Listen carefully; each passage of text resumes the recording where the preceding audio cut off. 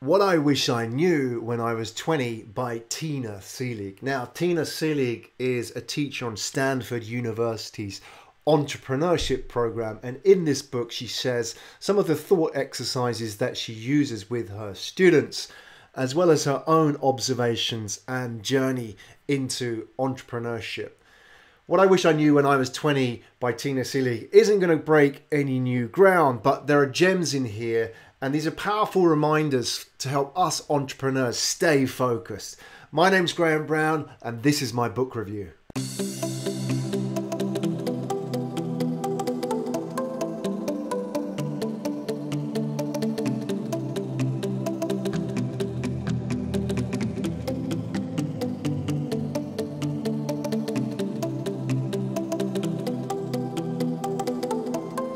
What if you had the worst business idea in the world? What would it look like? Selling bikinis to people in the Antarctic, a heart attack museum, or cockroach sushi?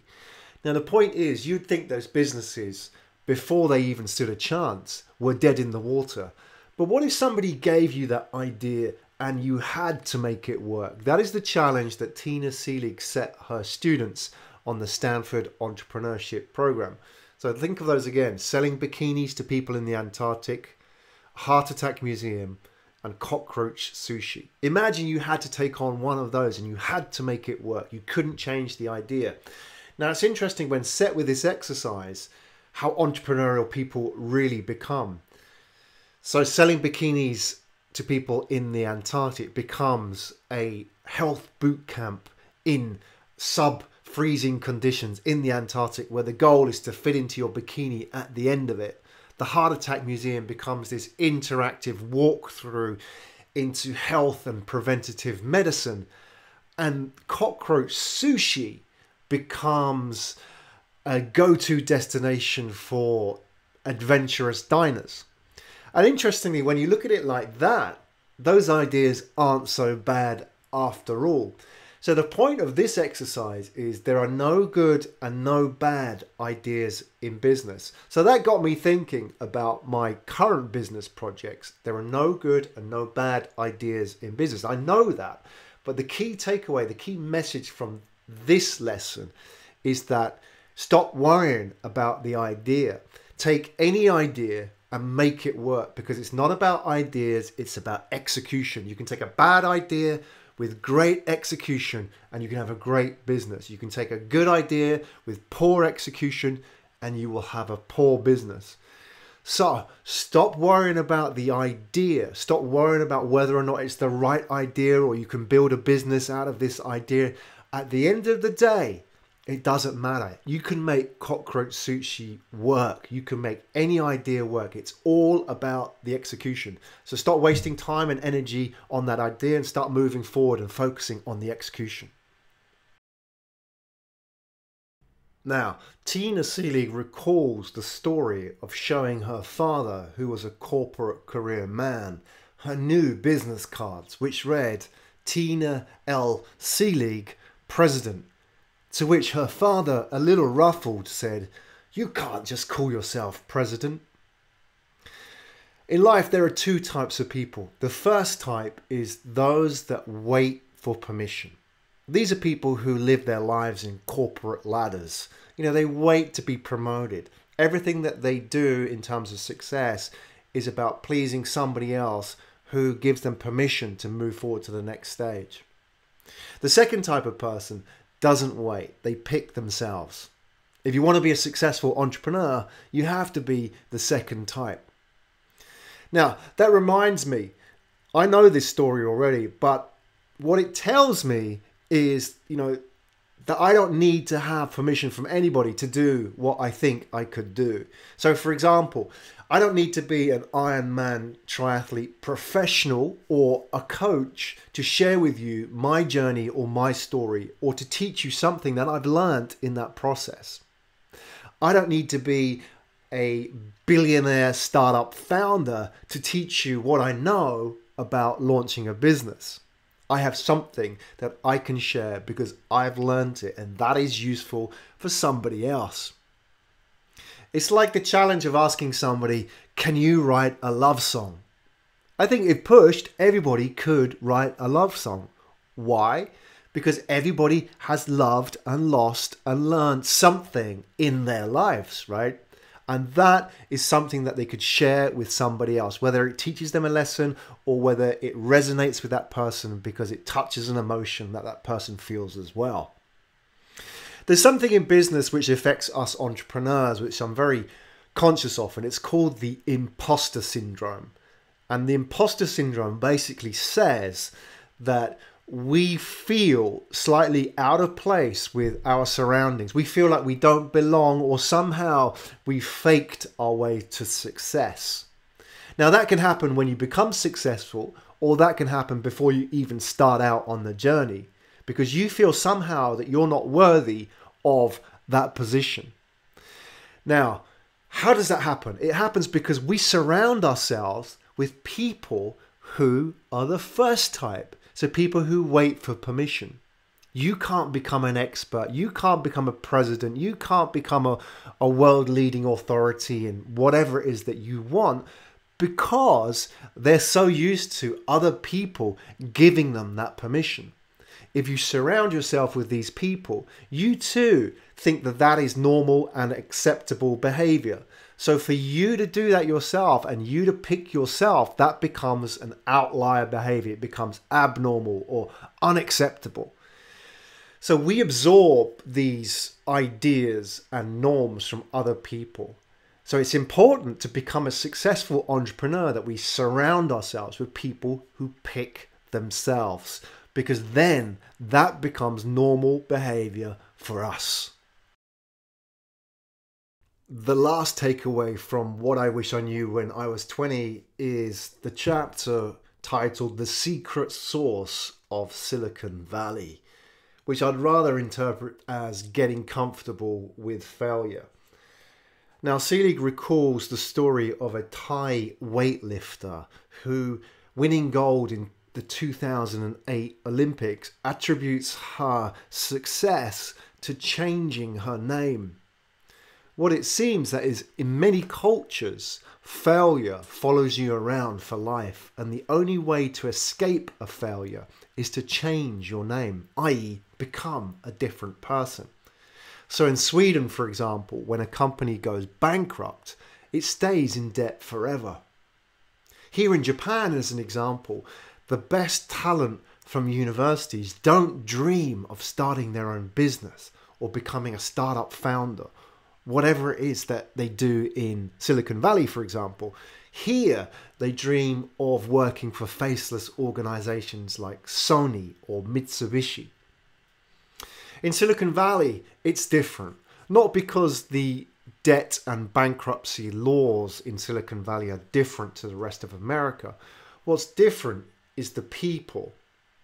When you're surrounded by people for who failure is normal, then you too think that that's a normal set of behaviors. You don't fear it like you would if you surround yourself with people who are very fearful of failure.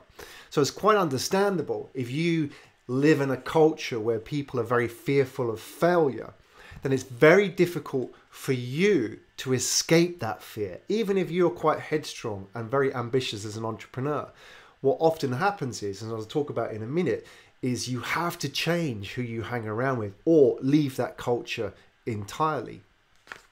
So how do you deal with failure? The first part is to expect it. It sounds obvious, but one of the examples that Tina talks about is Jeff Hawkins, who was the founder of Palm Pilot, one of those first PDAs that came onto the market in the late 90s. After Palm Pilot, he went on to become the CEO of Handspring, which launched a sort of pre-iPod, pre-iPad type PDA, the Visor.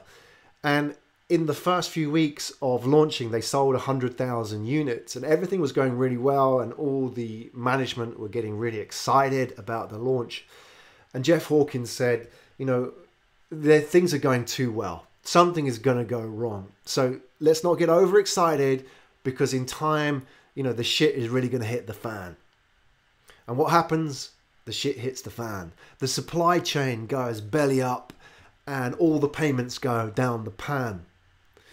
If you expect it, when it happens, it's not such a big deal. The important thing is, how do you actually deal with it when failure does happen?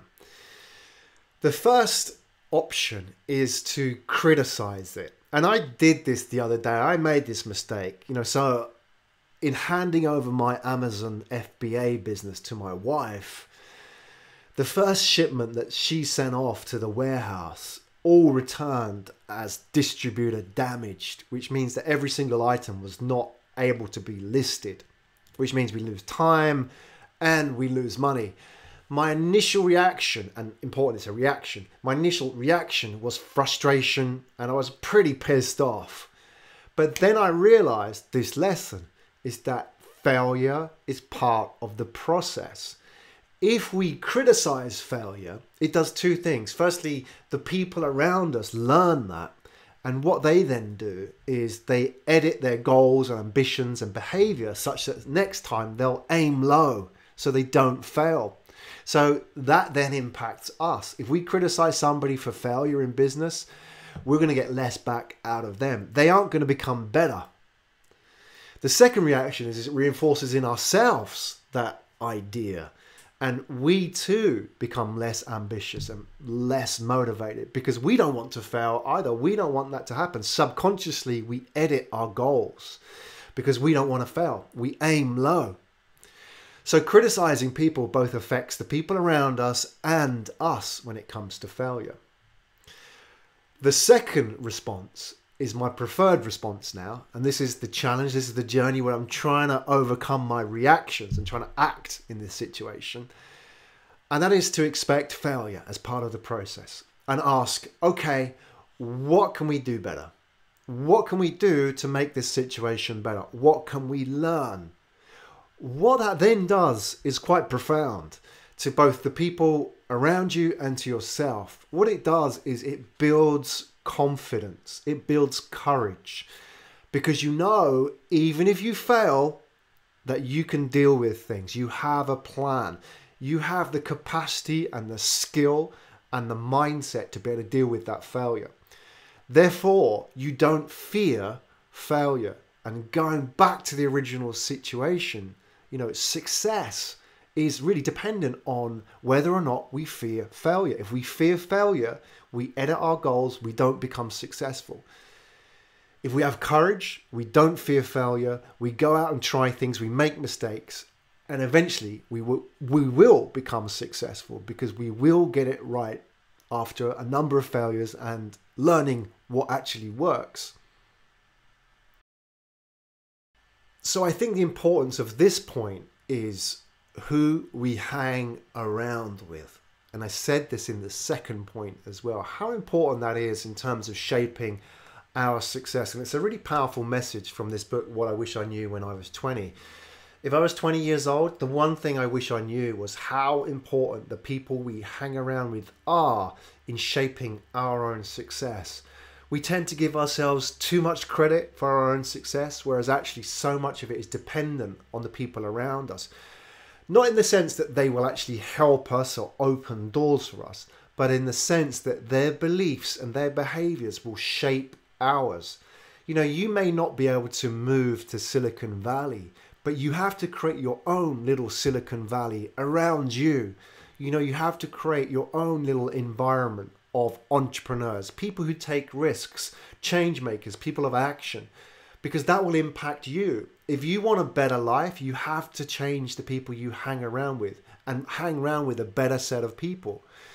Maybe you can't change your family or your good friends, but what you can do is stop talking about business with them and stop trying to convert them into thinking the same way as you. Maybe they don't agree with you and your entrepreneurial ambitions.